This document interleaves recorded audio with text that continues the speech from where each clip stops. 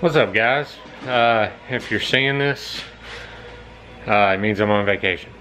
So this is my vacation video. It's gonna be a little bit different because I'm having to film it after work.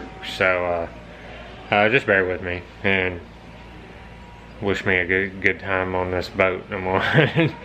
But today I'm going to be starting the hydro ram conversion, hydro pneumatic whatever ram conversion on my tube bender. I've got a Woodward Fab bender. That's a good little bender. I just like to be able to roll it around and not have to anchor it down to the floor to, you know, bend tube with it. So we're gonna start with this guy right here. This is a Swag Air Hydro Ram mount kit. They cut it all out and bend it all up and ship it over to you so you can weld it and go to town. I planned on making one of these myself. I just don't have time. And as cheap as this thing is, you'd almost be dumb not to pick it up. Everything's in real good shape. I mean, all the edges are nice and clean. It looks like it's going to be a pretty good kit. So it's pretty self-explanatory. So I'm just going to go to town and start welding. And then I'll show you a little bit more about it once I get all the welding on it done.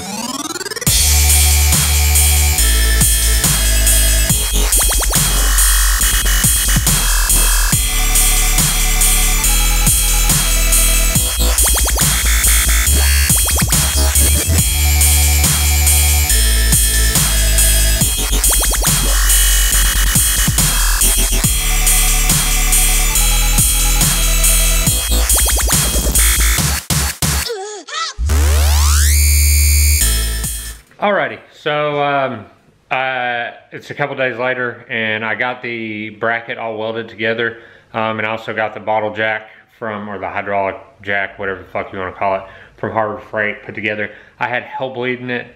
I followed the instructions and fucked it all up and overfilled it, and I couldn't get the damn thing to go back down.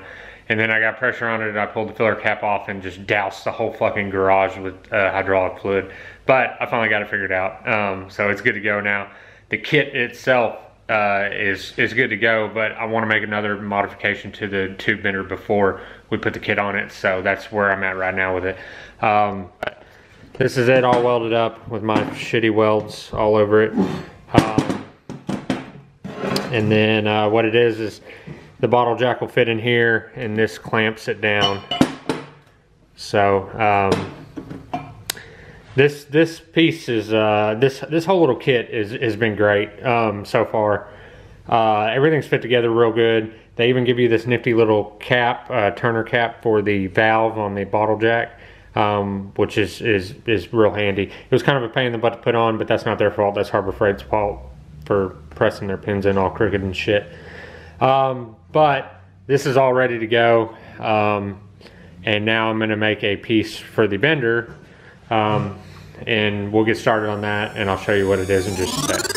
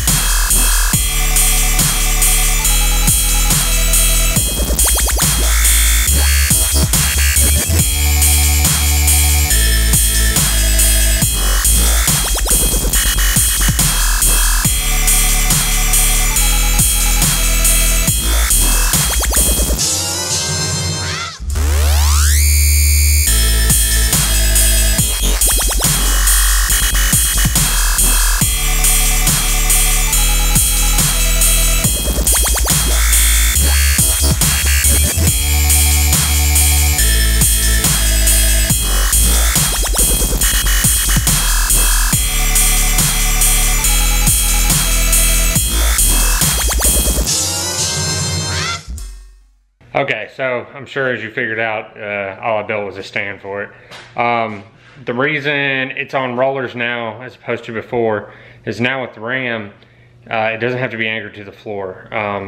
It has to be anchored to the floor without the Ram because you have to put manpower behind it to ratchet it to bend the tube. But now the Ram will do all the work. So it makes it a lot easier just to put it on rollers, and I can roll it around, the garage, this huge garage I have. But it'll also help, I can drag it out when I need to drag it out and kind of roll it over here in the corner when I don't need it. This fucker's really, really heavy. I know I probably don't look it, but it's fucking heavy. My scrawny ass can barely lift it up on the stand. So nothing crazy here. Some 2-inch square tubing, 30 inches long, 14 inches long, 14 inches long, welded together. 1/8-inch little plates, drilled and tapped with 2 long bolts in them. They're ugly, just welded right there. Harbor Freight casters, and it's good to go. I was worried that it might be a little top heavy. Well, obviously it's top heavy, but I was worried that it might be top heavy enough to, tip over, but it seems like it's good. Even with a piece of tube in it, it should be good. But we also don't have the Ram on here yet. The Ram weighs a shitload, so I'm gonna go ahead and stick it on here, and then maybe we can test it out.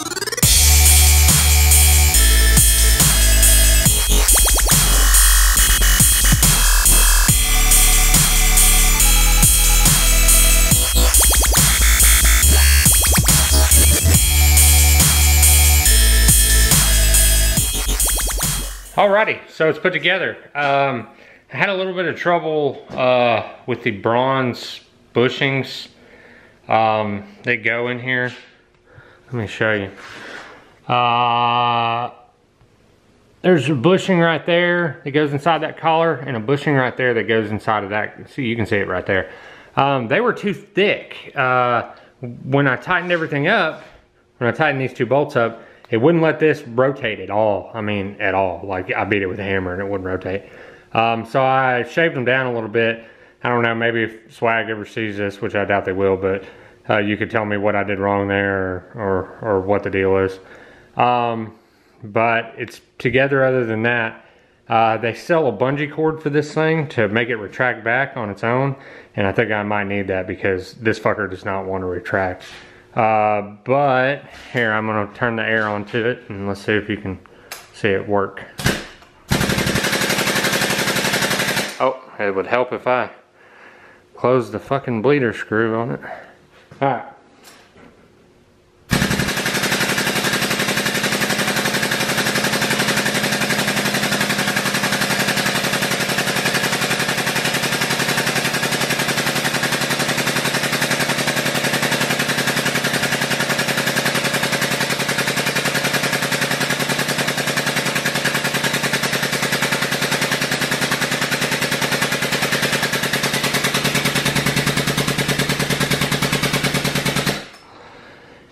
So, there you go.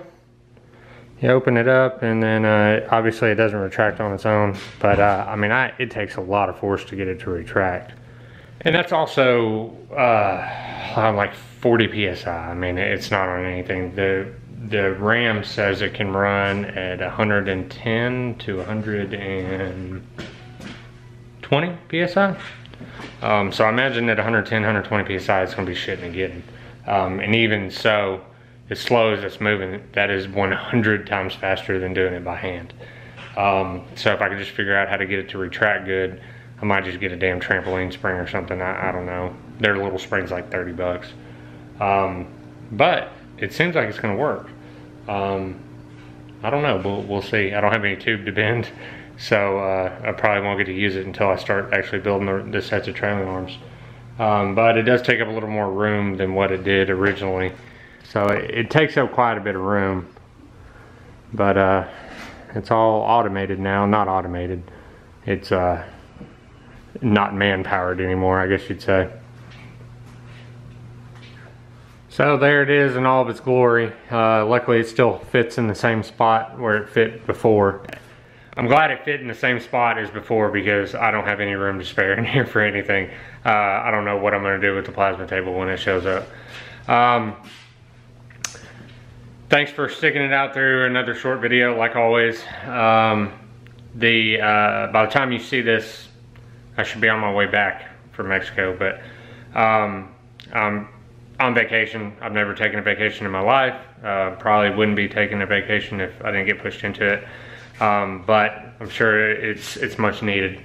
I know it's much needed. So hopefully next week we're going to be going to a couple towns over to a junkyard. There's supposed to be a good part up there, judging from online. I don't know if it's still there or not, but I think me and Dallas and maybe Colby might go up there. So stick around for that next week. If you haven't subscribed and you like what I'm doing here, subscribe. If you want to support the channel, check out the website. It's in the description. Pick up a shirt or some stickers or a hoodie or anything. Let me know what you think about the channel in the comments, and I will see y'all hopefully at the junkyard next weekend.